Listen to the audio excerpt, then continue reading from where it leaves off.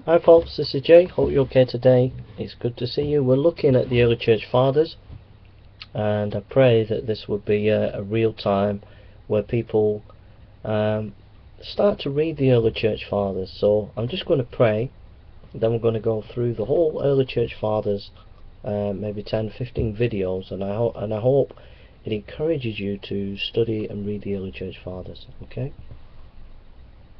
Dear Father, I thank you for your goodness and your love and grace. And Lord, I just pray this series would bless people and that it would encourage them to read these great saints.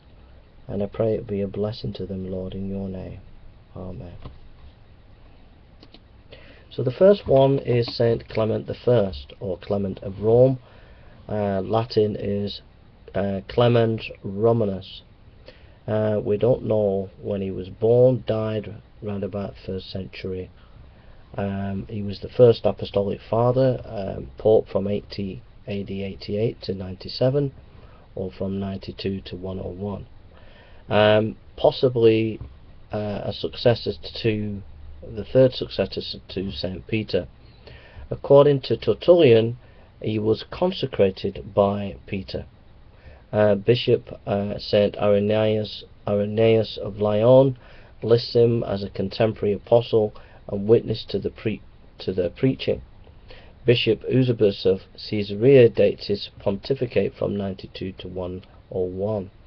His martyrdom is legendary, and he has been identified with Clement mentioned in Philippians chapter 4 verse 3.